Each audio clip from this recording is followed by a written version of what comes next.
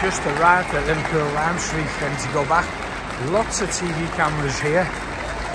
Just got off the train, Liverpool Lime Street, in my home city, Liverpool. It's always nice to be here and walk around. I'm going to get my eye checked. I think this is the last checkup after my eye surgery, lens replacement.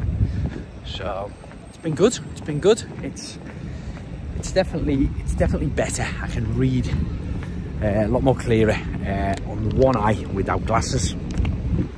The other eye still need glasses on that, so I am still wearing glasses, hence that around my neck. And I think today might be the day when they decide to do the other eye, if I want to go ahead with the other eye or not. And if I'm being honest, it isn't 100% perfect. My eye isn't 100%. It's about 95%. Now, I feel it gets a little bit drier, but I was warned of that, so that's kind of to be expected.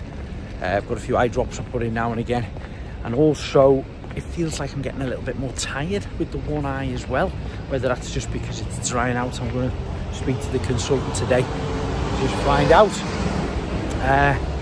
But yeah, I think I will be. I'm pretty sure I will be getting the other one done. I have 2 bionic eyes. Ooh. Here I am, back at Ultralase, right in front of the Liver buildings. The 3 Graces there.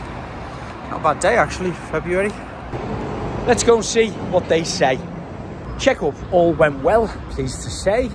No problems to report on. We did the eye tests whilst we were there as well, of course, and yeah, visibility is good. So much more better than this one when they're separated. You've asked me, do I want to get prepared for the next one? We haven't got a date yet, but we've decided we're going to have another 3 months to have a think about it.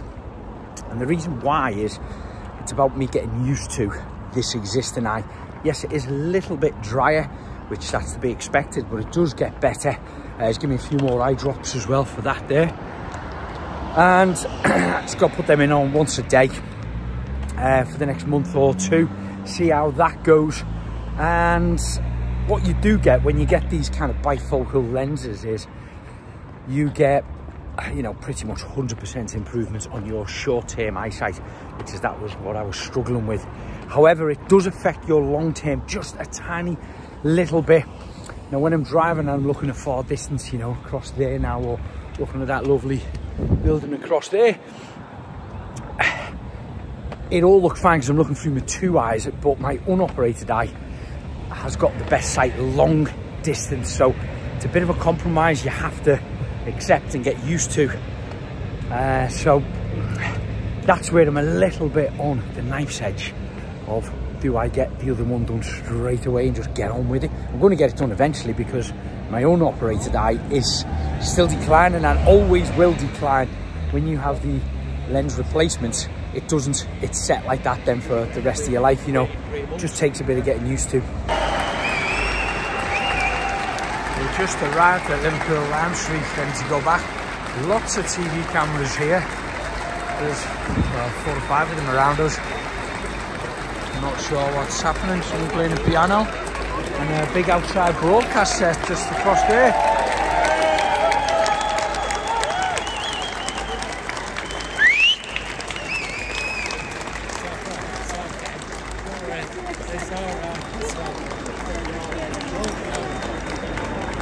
Oh, that looks nice.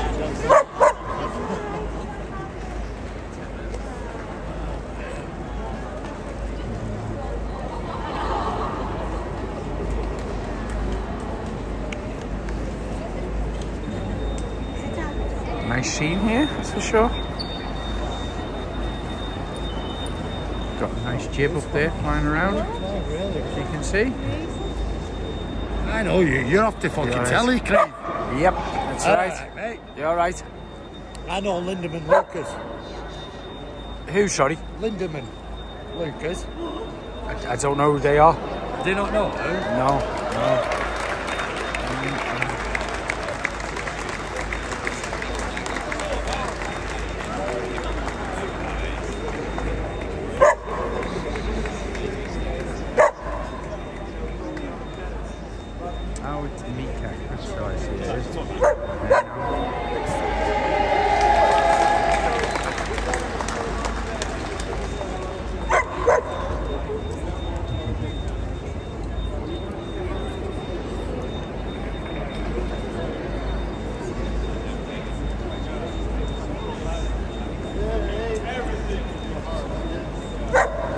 Not much you can get there now, is there?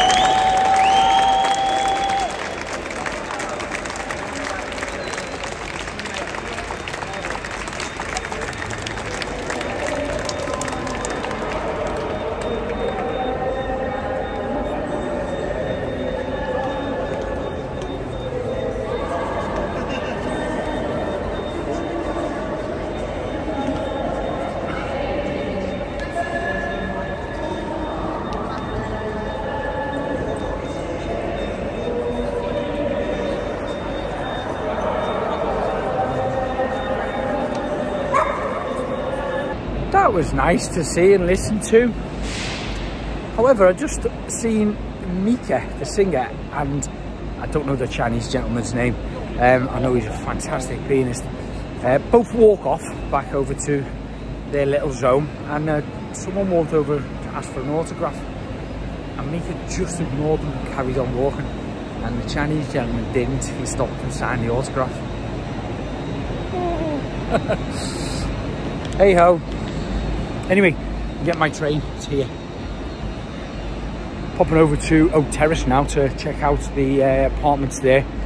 We're doing some checkups on all 13 of them, and EPCs are getting done today as well, energy performance certificates, because they run out after 10 years. How are we doing, mate? You alright? Yeah. There you go.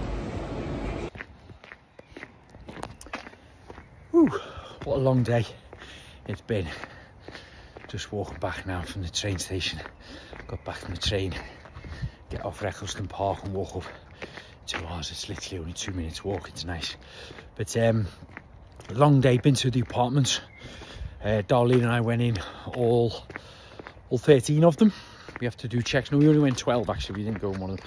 All 12 of them to do the kind of like 6 month checkups.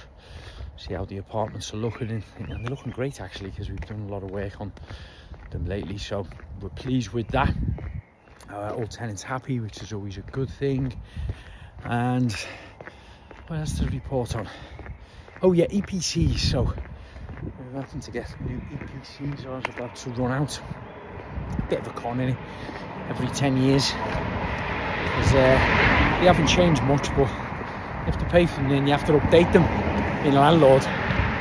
And still, what's very frustrating is still the information that they have on their computer is not updated, and it doesn't cover all structures, which is very frustrating, because all the properties that I've got and we've worked on, we've gone above and beyond when it comes to building regulations and adding in insulation and soundproofing and all things like that. We've gone way above a lot of them, and the people who have to come out and do the checks on them, it's just kind of, well, I can't see that, so computer says no type of thing. So it's annoying, really annoying. And then when we look back on our ones that were done 10 years ago, oh my god, I didn't look at them 10 years ago when they were done. The guys came around, done them all, paid, and we've got our certificates, and I thought, oh okay, it is what it is, you know. And then I looked at them late last night to realise there was about probably 15 to 18 things wrong. Actually wrong. Can you believe it? So it's really, I think it's a big bloody con.